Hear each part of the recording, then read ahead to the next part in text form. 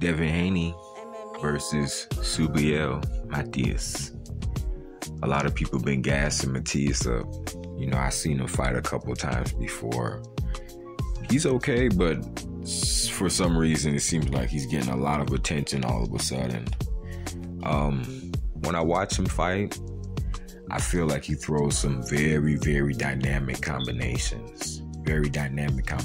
He knows how to vary up the pressure he throws on the punches as well. Sometimes Mattias will throw light punches or lighter punches just to keep landing on his opponent. He makes sure he knows how to just land with pure speed and let go of the power. Very dynamic puncher on the inside. Sometimes some of the combinations he throws reminds me a little bit of Crawford. He's a little bit reminiscent of Crawford, the way he throws some of those punches on the inside.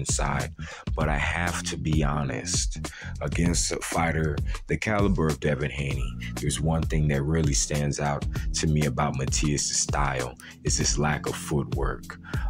He very, very is a kind of flat-footed fighter.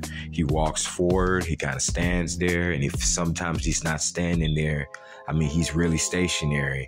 He'll put up the high guard and stand stationary in front of his opponent.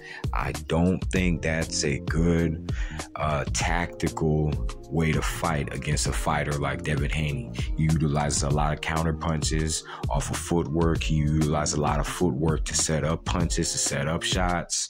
Almost after every attack Devin Haney throws, he has a defensive movement and then some footwork behind it. If you're not up to that level, I feel like he will expose that on you. If they were to fight, I have to be honest, I will lean towards Devin Haney. That's just my honest personal opinion. Mattias is good though.